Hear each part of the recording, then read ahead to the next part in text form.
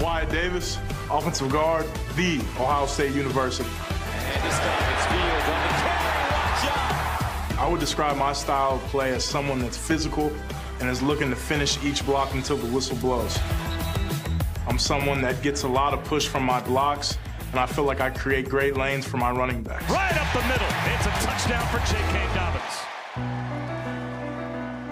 We are definitely a football-crazy family.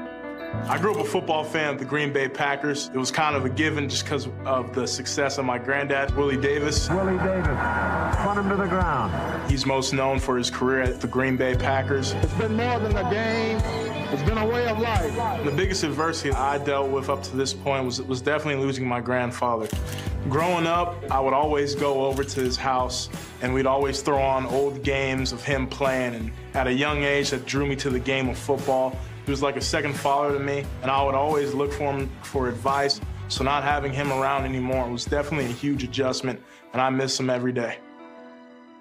Room to run. He will dive for the end zone as Ohio State cashes in the pick. What a team would expect to get out of drafting me is someone who's a great leader, a hard worker, and someone who's always willing to learn. A true student of the game, and is someone that's always trying to get better at their craft. Quick hands, quick hands. Draft day is going to mean everything for me. I envision having draft day with my family, and the only thing that hurts is that my grandfather won't be there to watch. When my name gets called, I know that he'll be smiling up above and will definitely be looking down upon me as I continue this career. Granddad, I truly miss you every single day. I love you so much, and there's not a day that goes on that I don't think about you. I just hope that I can make you proud. Everything we did is good.